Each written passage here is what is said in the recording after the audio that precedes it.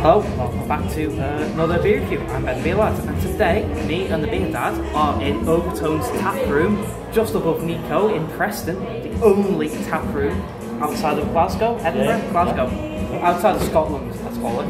And we have got this. This is Explosions in the Cry, and this is the TDH TIPA 10%. Now I absolutely love a TIPA. I love tippers. It's absolutely stunning. Yeah, I think they're brilliant. And we're gonna have this one, 10% vegan friendly beer.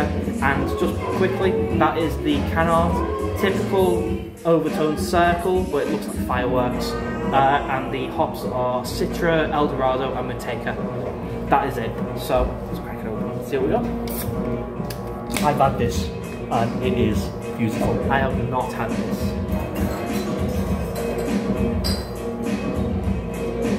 Pour roughly a third. I'll let you pour your own. So it's pouring a deep gold colour, clear actually. Yeah, give the rest of you. Okay. Give the rest of it. Thank you. So, what have we got? It's hazy papaya mango juice looking beer with an ivory compact head. Yeah, that's it. Off-white ivory compact head. That's it. Looks, let's move that out of the way. Looks delicious. Let's get a smell, see what we get, shall we? Smells amazing. Smells mango, papaya, passion fruit, guava. All the it's exotic fruits. Tropical fruit bowl. Yeah, exotic. Grapefruit. There's a slight piney bitterness in that as well. Yeah, spot on. That smells absolutely delicious. I love a TIPA, my absolute favourite beer. So let's get mouthful of body and carb.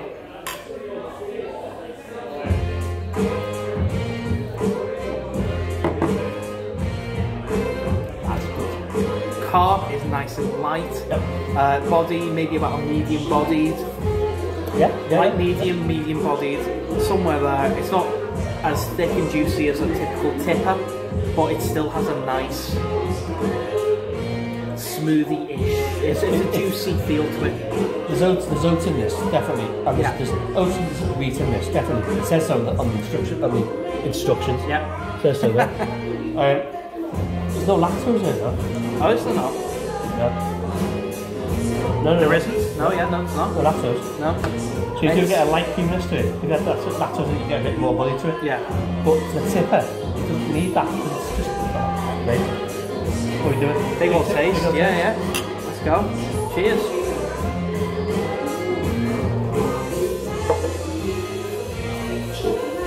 Oh, that is. Oh yeah. Oh, that's very nice. The dryness comes straight through. So it's a TDH, which is straight away triple dry hop. So it's dry. You have to go back to get more to freshen the palate. It pulls that moisture, doesn't it? It does. It is. So it's dry. You've got mango, passion fruits, guava. Yeah, all that. All the nice exotic juicy fruits. There's pineapple in there too. There's grapefruit in there. Yeah. And it does have a nice piney, slightly resinous, pithy bitterness to it. That's the stuff. Yeah. It's only slight, but it's enough to layer the beer, if you will. So instead of it being just fruits and sweetness and over the top sugar and it gains all that sweetness in, doesn't it? Yeah, it does. It does back in a bit. Yeah, it pulls it in. That's lovely. That is a fantastic beer. It sits there as well. That is a fantastic beer. It's really, really good. So I think I'm going to go ahead and finish this. You finished yours. Absolutely delicious. Yeah, I cannot blame you for enjoying that. That is a fantastic beer. So, easily enough, Overtone's Explosions in the Cry TDH TIPA at 10%. 10% is nice and hidden as well. I've just realised that as well. That's the thing, when something's well hidden, I tend to look at the can, say the percentage and go, oh, that's that percent, and because it's 10%, it's well hidden. I don't get any sort of alcohol in that at all. The guys at Overtone and at guys at Vault City, the guys at Overtone, we've got ones, not hands, they are magicians. Oh yeah. Absolute magicians. 10%. They hide that shit is really good. 10% you can't taste that. No. That's beautiful. Yeah, it's good. So, out of 10, how much would you give that? I'd give that a 10. 10? I think I reviewed this, I think, late 2023 right. when it first came out. And I think I put it down as one of my top 3 triple IPAs really? in 2023. Yeah. Wow. Yeah. What's the that's before 2024. You're pouring beer on the table. Yes, it's candidate 2023.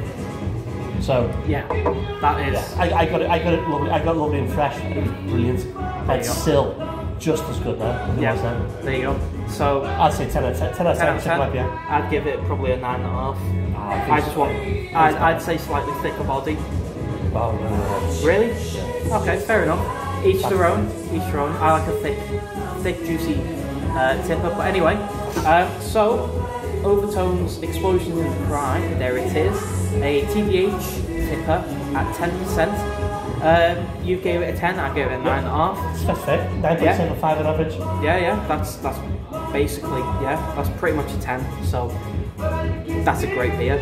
If you've had this, please let me know. Let me know what you think. If you like it. If you don't, if you've not had it, I'll leave a link to Overtone's website down below.